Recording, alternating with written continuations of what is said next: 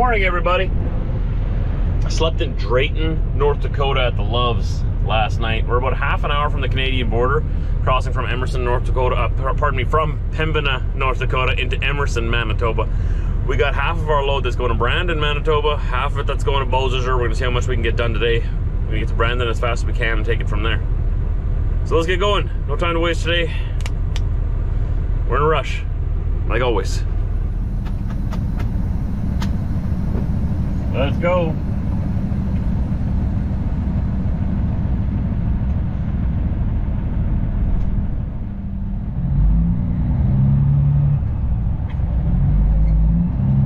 Let's hit the road, Jack.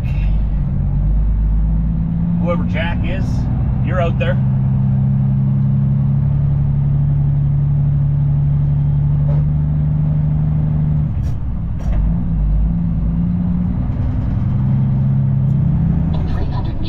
Take the entrance to the left on I-29 North.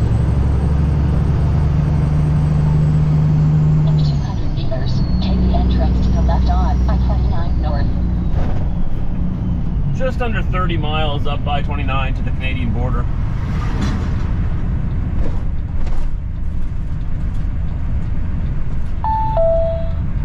The paperwork says, or I've been told that all the paperwork has cleared for customs. Hopefully everything is as it should be. All the T's are crossed and T's are dotted. Hopefully all the I's are crossed and T's are dotted.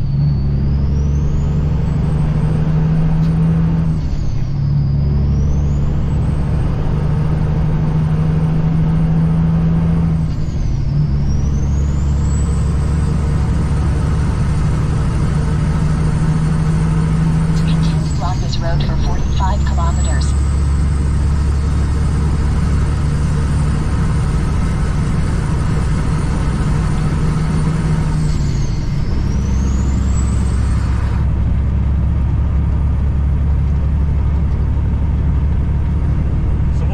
Trailer is like floating docks for on the lake.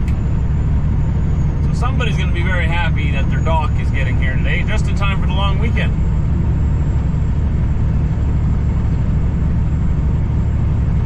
Monday is Canada Day, so you're watching this after Canada Day. Hope you guys had a good one. For you guys, it's actually the 4th of July right now, I believe. I believe that's when this is being released. So happy 4th of July to my American friends and neighbors. I hope you guys have a great day. I hope you see lots of fireworks, blow stuff up, have a lot of fun. Celebrate your great nation. It's road for 15 kilometers. Oh, Karen, the lights are flashing at the scale here. Sign on the right. You'll see them flashing. Everything. You see it? You see it, Karen? See it? Oh, you don't have eyes. That's right. Like to boss me around, you can't even see where we're going. Let's go show them how fat we are. I think I've been doing pretty good. I haven't been losing weight, but I haven't been gaining weight either. So there's that. At least we halted the gain, right? I think they'll be very proud of me. Get on their scale and see what they have to say. I mean, you don't want to impress them too much, because then they pull you in, they want to talk to you, right? Then they got questions. They say, Josh, you were so fat last time. What happened? Why aren't you so fat anymore? Slight right. No.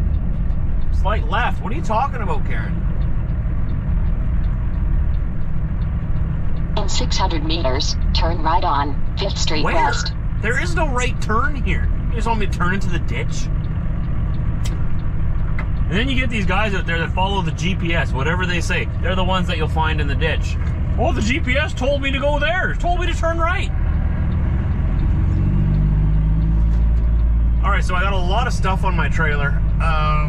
We're gonna roll past the scale here. They're gonna make sure that everything checks out, run my tags, run my numbers.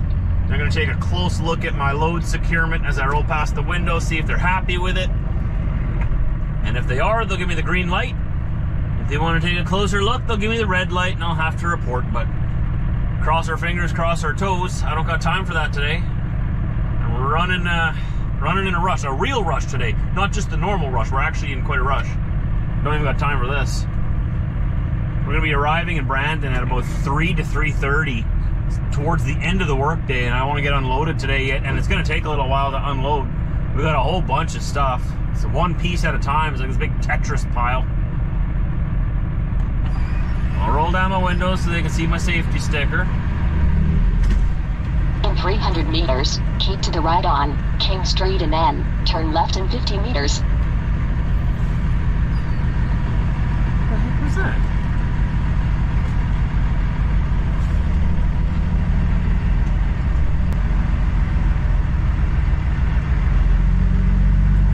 Tires are still inflated, right?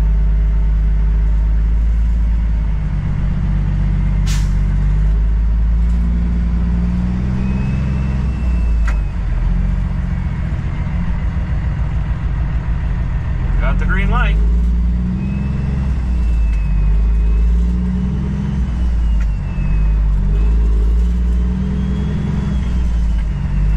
I'm gonna go out and check my tires though, because just before I rolled onto the scale there, I'm pretty sure I heard a bang of some sort. I thought I felt it too. In 200 meters, keep to the right on King Street and then turn left in 50 meters. I don't really like to do this at the scale house, but I'm going to pull in here and just do a quick walk around to the truck. They gave me the green light, so it must be all good, but for my own peace of mind, I got to go check my tires. I don't know if that made it onto the camera or not, but I'm pretty sure I heard a bang. That could mean that a tire blew on me. Maybe they didn't notice it and they just let me go. I don't know. I'm going to go and double check anyway.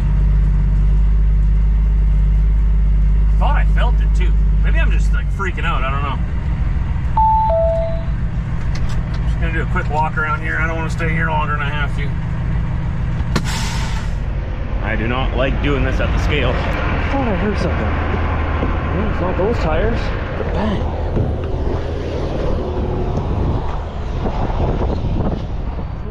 I'm curious to see the footage now. Curious to see the footage. Just see if. Weird. It must have just been a bump in the concrete or something that I didn't see coming, like a pothole. I don't know. Trucker Josh is hearing things.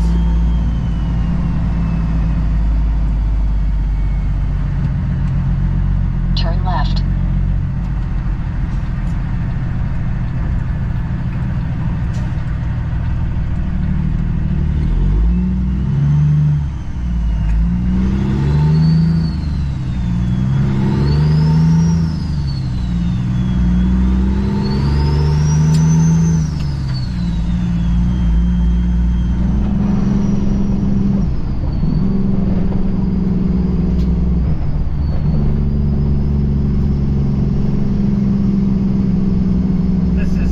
Manitoba. Big thriving town.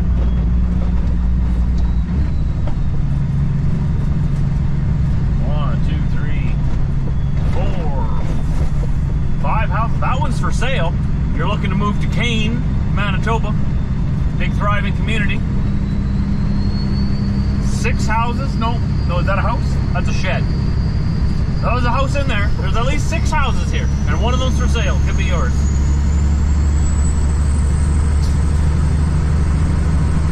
That's the town. And look at this, you got a front row view to the beautiful canola fields here.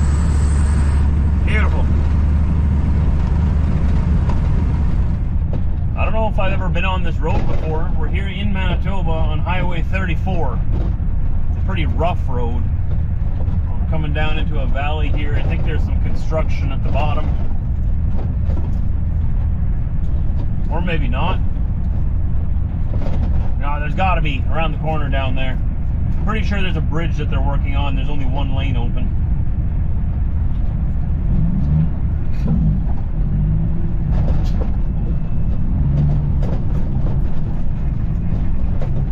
We'll get down around the corner here. I've never been here before. Crazy. Huh. Part of my own province that I've never seen before. That's neat. Okay, yeah, so here the speed's going down again. Man, this road is so bad though. Like, this is the better part of it. You should have seen it a couple miles back before I started talking.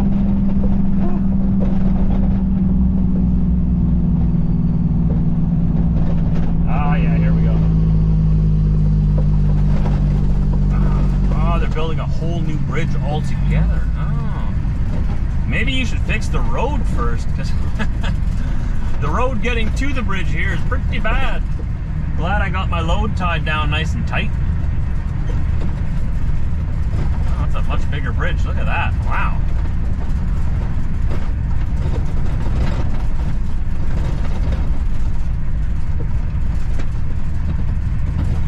So, is this the only bridge that ever was here? See, like I said, I've never been through here before. Is this... I guess if you only have a one-lane bridge, I guess it makes sense to build a bigger one. I don't know how busy this road usually becomes. This is the Assiniboine River that we're going to be crossing over here. This is a main river artery of Manitoba. This water here goes to Winnipeg and meets with the Red River at the Forks, downtown Winnipeg, and then it all flows north up into Lake Winnipeg, and then eventually into the Hudson's Bay up north into the ocean.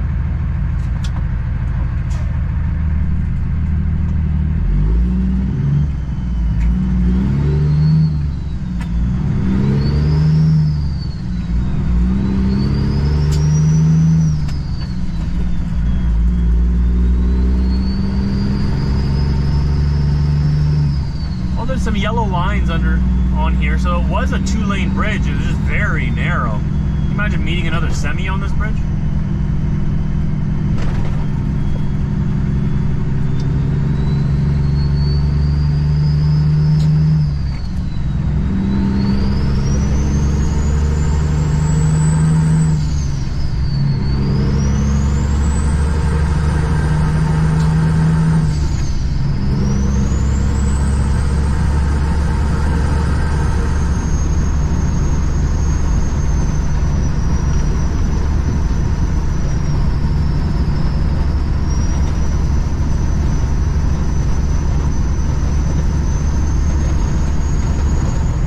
So I'm just getting ready to leave here in Brandon. Got it unloaded, took a little while, but there's a lot to take off, like I said. So it's about 5:30. We're gonna run over to Beausejour, which is about 3 hours away or so. I might stop at Flying J on the way, grab a shower, because I'm not gonna be unloading there till the morning. So we'll probably go to Headingley, stop in there, fuel, grab a shower, then go to Beausejour and sleep there. I can sleep right in their yard, they said.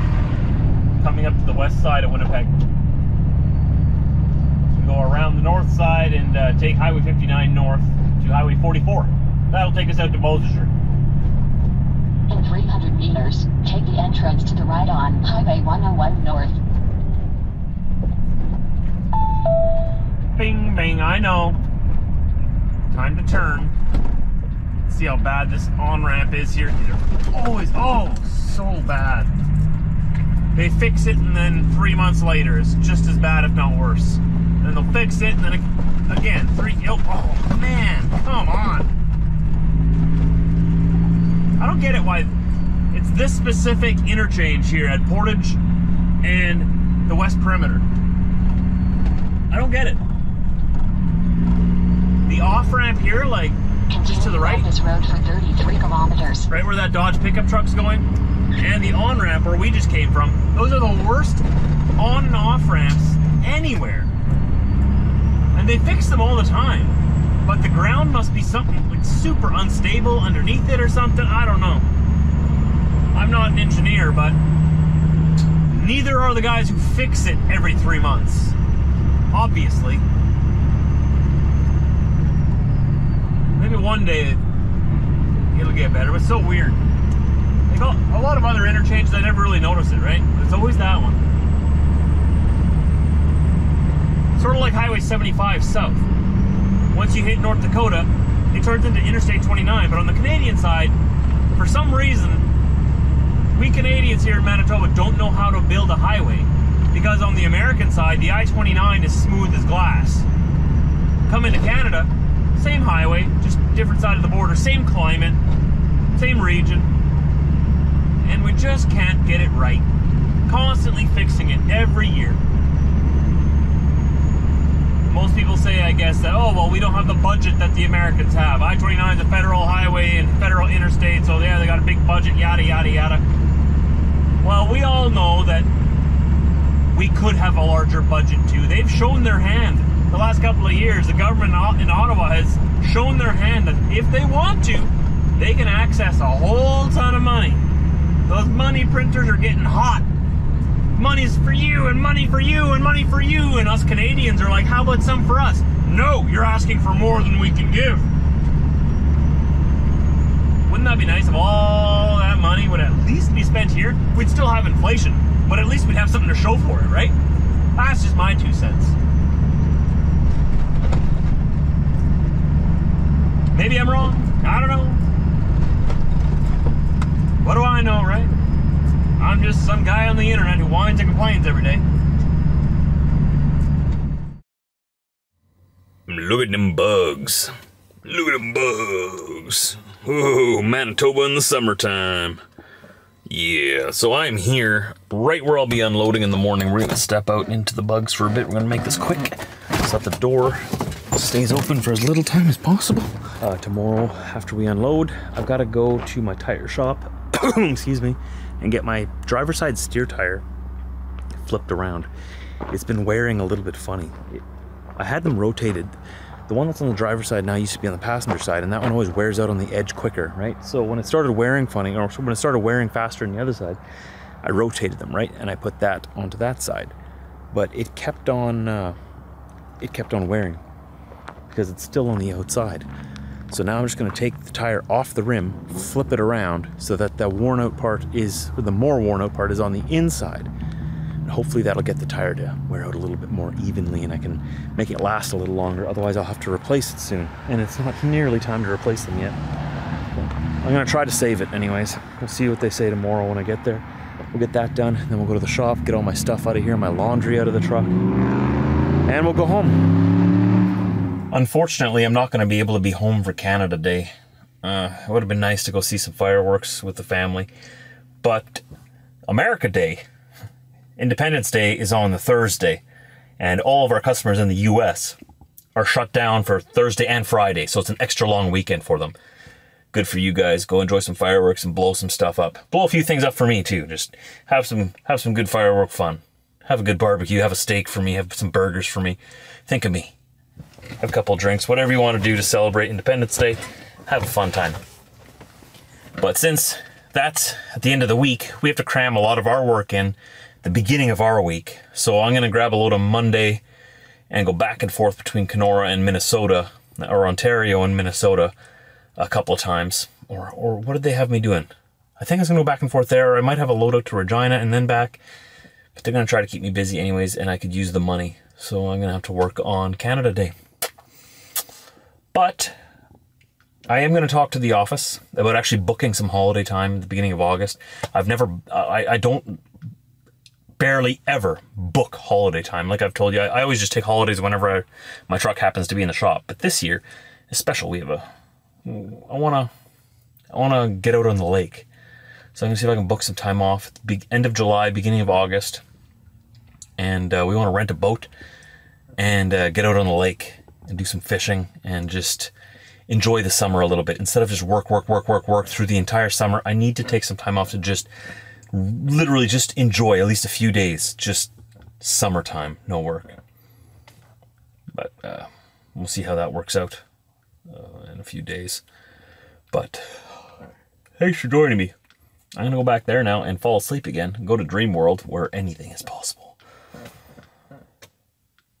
Please join me again tomorrow. I make new videos all the time. Hit that subscribe button down below. Join the TJV family. If you want to take it one step further, you can actually join us and get early access to my videos for like a cup of Starbucks a month, like a cup of coffee a month. You get early access to all the videos, which is pretty cool. Now there's quite a few members there already. I want to say a special thank you to all of you members. That's awesome. And I try to get my videos out to you as early as possible. As soon as I have them edited and uploaded, the members get to view it right away. And for everyone else, it gets released one day at a time, 1 week after it was filmed.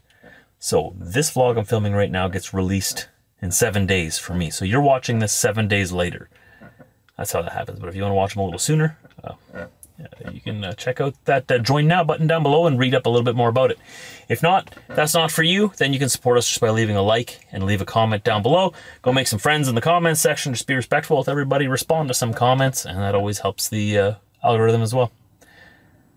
Take care. I'll see you tomorrow. Stay safe out there.